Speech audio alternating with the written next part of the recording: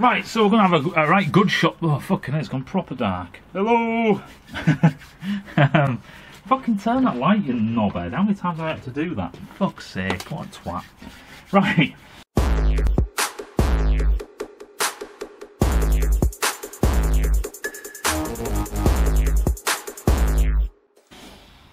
Welcome to the channel if you've never been here before. I'm a foul-mouthed bastard.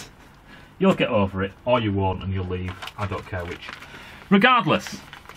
Yes, a new engine design. So I literally, it's now Sunday. I thought of this on Tuesday, Wednesday.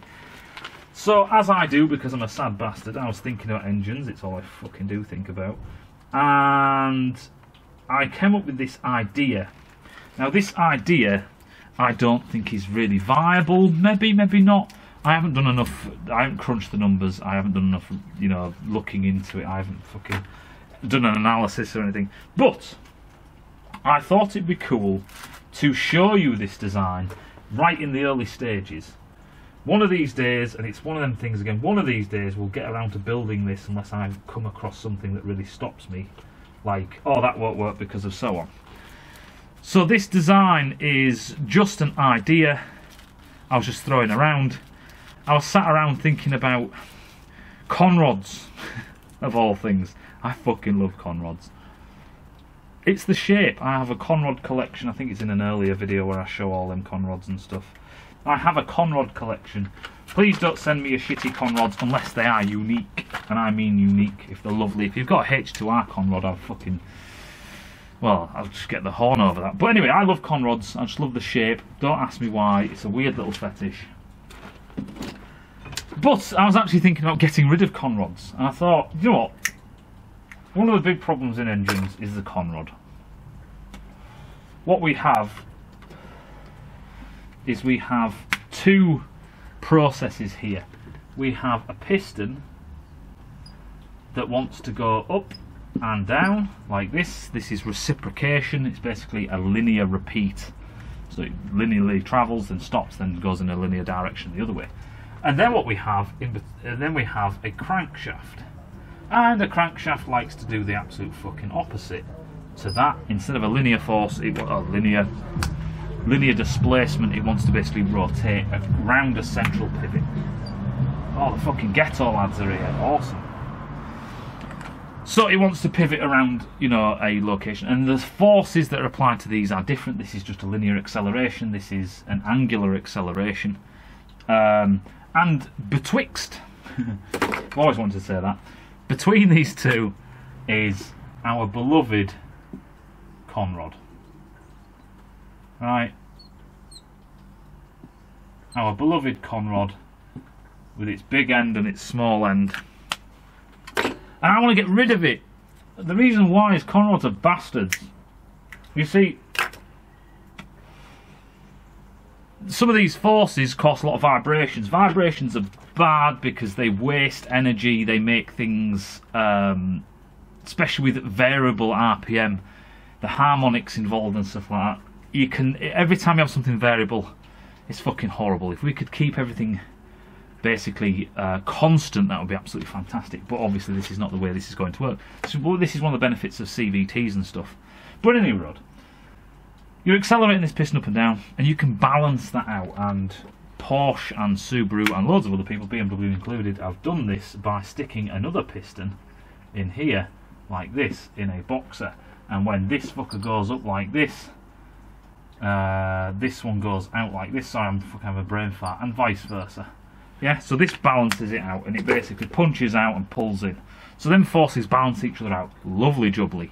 Problem is they're not in the same plane. That's a bit of a pisser, but yeah, you can only do so much. Crankshafts are awesomely balanced as long as the weights are right, but you can quite easily rotationally balance pretty much fucking anything. It's lovely how you can basically balance a crankshaft and so on. The big knobhead in all of this is this. Now, actually talking about counterweights and stuff, so let's just slim down our crankshaft like that. Let's just cut away these bits. Obviously we have an asymmetry now to our mass distribution, like this, so our centre of mass is more here, it's not on the rotational axis. But you can balance this out with balancer shafts, or you basically just put 2 crankshaft webs out of plane. You do get a bit of a rocking moment there, but fuck it, it'd be right. But you know what I mean, you can balance these things out. For a single cylinder, you can quite easily balance this out with balancer shafts, or you just basically stick a weight on the other side, which has been very well executed. With a Wankel, they stick a counterweight on the end of that. And actually, that's one of the things we're going to go into, is how beautiful Wankels are in theory. Especially if you use 3 lobes. That is just fucking wonderful. Any road. So I want to get rid of the conrod. And I was thinking, how the fucking hell do you get rid of a conrod? And that's where this idea popped up. So if we just look at a conrod, the problem... Sorry, let's get back to the fucking problem. I'm jumping far ahead. I'm far too excited because I love new designs. I love new ideas. If we look at a conrod, the problem with a conrod is that it traces out a weird shape. So your small end goes up and down like this. And your big end goes roundy like this. Right? Alright, fair enough. We can balance out that, we can balance out that. The problem is this bloody fucking thing in the middle. The beam of the actual conrod. It's got a lot of mass here-ish, it's kicking out there, and then when it comes over here, it kicks out loads of mass fucking there. But if you look at where all these things are, when you draw out the centre of mass for these things, it does this weird bloody circle thing that isn't exactly... it isn't circular, it's a fucking weird shape. And it's horrible, and they're horrible to balance out. There is one way you can balance out conrods, it's kind of like doing a straight fall. The only problem is you need every other rod in them matched pairs to counter-rotate. Well, that's fucking nonsense, so they don't bother doing that, because that'd be fucking horrible. Basically, every time you have a rod kick out, you have another rod come in. People are going to show me that DARPA engine from, what is it, where it had literally 2 crankshafts and 2 conrods that basically went that. Yeah, that'll balance out, but you've got 2 fucking crankshafts now, 1 piston. Fuck me. Now you've got silly weights all around. Although the crankshafts themselves do balance each other out because they're counter-rotating to each other, so it's quite nice in that respect. But it's a pain in the arse having 2 crankshafts. It really is. So let's get back to it. So I was thinking, how could you get rid of it? So let's just look at what a conrod is. A conrod, at the end of the day, is like a dog bone in your suspension. Right? This thing is under tensile stresses and compressive stresses. So it's stretched and compressed. Now, all we need to do is to have something else that can be compressed that isn't a fucking stupid shape and doesn't track in a stupid motion. What we need is something that can take compressive forces and turn them into rotational forces. And this got me thinking, why don't we just use oil? Why don't we just have a piston like this, cross section of a piston in a cylinder, and then just bottom our cylinder off like this, and then just have a port at the bottom. Now the head of this can work in 2 ways. 4-stroke is a bit complicated. 2-stroke would be the easier way to do it. But basically what happens is you have fluid, and you'll have piston ring seals here, just like you normally do piston rings, and then you could have a seal here for the oil. Now this seal would not be like hydraulic seals. This seal would be a push seal, so basically there's your cylinder wall, and then you would have a seal like this, sorry, in a gap like that, and then the oil would bleed in and push that seal against. So the higher the pressure the oil, the higher the pressure that seal boots against this ledge and boots out and seals. How well that would work, obviously you're going to have a split in it. That's a pain in the arse, and it's going to proper shoot through that split. That's one of the design considerations that I have to work around. Like I said, this is all just fresh. But you apply a force down, bang, like that. This force goes bang, like that, and it basically compresses all this liquid, and this oil then shoots out. Now I've put little ports in here, which I did in my CAD design. I'll show you a picture of that now. So basically all this oil can also piss down, and so on. And then you don't have a crankshaft, you put the crankshaft somewhere else, and that's in a sense the beauty of this idea, and it is just an idea. There are millions of problems, I know, but I'm just showing you the very early stages. So now you have basically a port, basically a fucking pipe, from this cylinder arrangement over here, which is, like I say, it's got a hole in it, and it's got a piston that pushes down like that. And then you just have a hydraulic line, and then you could just have a crankshaft that has ramps like this, and it has a bleed hole in here, and then it has a hole out of it. So this is the casing, this is the casement, and just say we've got a fucking fix in there like that. So the oil comes in, pushes against this ramp and pushes it around until the piston's at bottom dead centre, then the oil pisses out of here. Then what I do is put this oil through an oil cooler. So it goes through an oil cooler, comes out nice and cold, and is fed back into the system. You would have check valves, so there's a check valve here, so it's only when the pressure is great enough it'll push back that check valve. And the same thing here, or a weaker one. Well, you'd have to stop the reverse flow. But what you've got here is, the beauty of this system, theoretically, is you wouldn't really need coolant. The oil itself would be the coolant, it gets passed through an oil cooler. The other thing is as well, is this crankshaft, the side walls, so just say you have this crankshaft side on, that's this rotational axis, and this is this ramp. And if you had more pistons, you just add more and more of these ramps. Like that, you know what I mean? Like that all the way around it. What it means is you can move your crankshaft wherever you fucking want. So you could have your piston arrangement just sat here, with some hydraulic lines coming out of it, and then just a crankshaft. You could put it wherever you fucking wanted. You could have cylinders pointing out like fucking porcupine spikes in every single direction, it wouldn't matter. Each cylinder would be its own little separate entity, or you could just string them together into whatever arrangement you want. You could also change firing orders by literally uncoupling pressure lines and just plugging them in different ways. You could do fucking what you wanted. The whole point is it gives you this ability to move stuff around that you've never had before. But this crankshaft thing, you'd have seals here, bearings, and then you'd have seals. These would be high pressure seals, obviously, which is another problem. But basically you could just allow some of the oil, just like a supercharger in a sense, like a Roots blower one, to just leak past and just lubricate everything because it's at high pressure. There would be wobbles in this pressure as the pistons fire, and you work all that out later, which is what I'm going to do. The other thing as well is, obviously, to seal this thing you'd have blade seals just like you do with air tools or superchargers. Some of the Roots blower ones have blade seals, just like a wanker, like Apex seals basically. And you just seal it like that, and away you rock and roll. Like I said, this is just an initial idea, but the beauty of it is, in a sense, is that you could get rid of, you could even use, and I might even call it that, we'll call it the Evans engine. Because you could use ethylene glycol or propylene glycol. It has a high boiling temperature of 200 degrees, which is better than water. I'd probably start off with hydraulic fluid and stuff like that.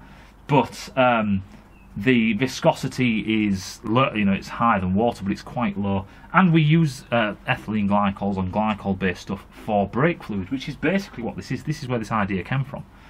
You have a brake piston, and you basically just stick in pressure behind it and it moves it. This is the reverse of that. Instead of having a lever for it, you are basically pushing down your pistons and getting that to turn. In a sense, what is it's like a hydraulic, it's like a hydraulic motor basically. Now, what RPM could these things go to? The reason why we have this circulatory system like this, where it goes past the check valve into this crank, pushes this crank round, and then when it has an escape port, goes through an oil cooler, and then the force of all this pushes this back and pushes the piston back up, is because then we kind of stay away from cavitation. As long as you have nice radii and everything, instead of having the fluid being pushed and then sucked back, as soon as you try and suck anything apart, then you're going to get cavitation. Now, you are going to get cavitation in a sense when the piston is trying to go up, but the thing is, it's this pushing the piston up, not the piston sucking away from it. Now, there is other problems, and this is, we'll get back to, this is the 2-stroke, 4-stroke thing. This system would actually work better, far better, with a 2-stroke, ported whichever way you wanted to do it. You could attach a supercharger to this and do it that way if you wanted to, like a diesel or something. How will this ever cope at high RPM? Fuck knows, probably not very well. But for low power, high torque, low power stuff like diesels, this has probably worked absolutely fine.